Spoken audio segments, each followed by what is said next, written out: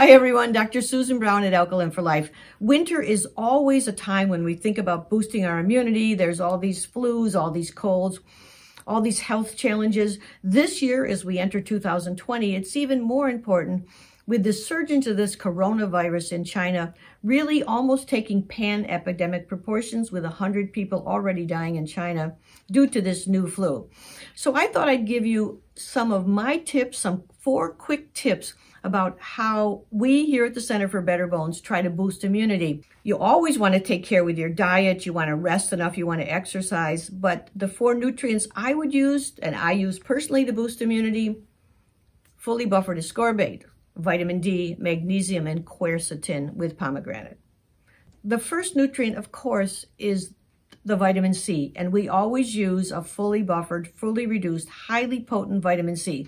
Vitamin C is one of the major antioxidants, and there's thousands of studies showing how vitamin C enhances immune functioning in many different ways. Vitamin C we always use. The important thing is to take vitamin C throughout the day because it has a relatively short half-life. Here at the Center for Better Bones, we start with maybe 4,000 milligrams of vitamin C spread out throughout the day, which is the equivalent of a half a teaspoon of this powder 3 times a day.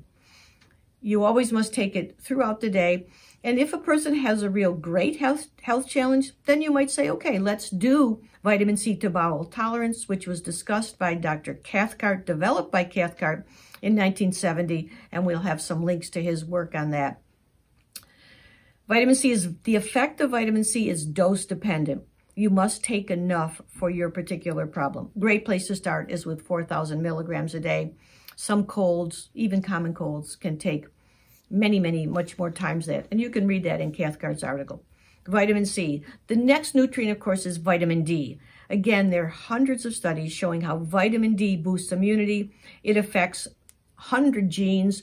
It helps genes that come to develop antiviral agents in the body.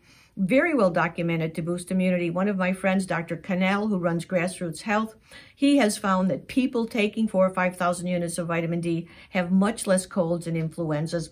And this has been studied quite well around the world. Vitamin D is the second nutrient. You can take it just once a day.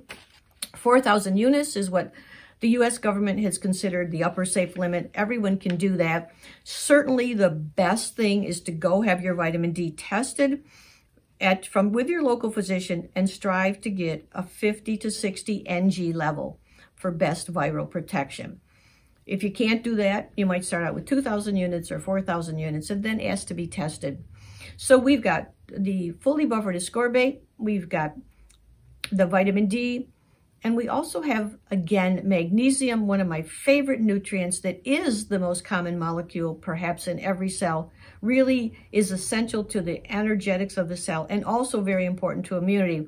Plus, it's really one of the vastly deficient nutrients in this country. With food processing, we've really reduced our magnesium intake. I suggest anywhere between 500 and 1,000 milligrams of magnesium, right along with vitamin D and the vitamin C. And then, of course, there are these plant flavonoids. Quercetin is our favorite. Quercetin is a very effective antihistamine, anti-allergy, antioxidant, which is also shown to be effective boosting immunity. We like to use a quercetin that's mixed with pomegranate because the research shows if you mix 2 of these flavonoid compounds together, you'll get a better impact. Stay well, stay strong. We'll talk to you later.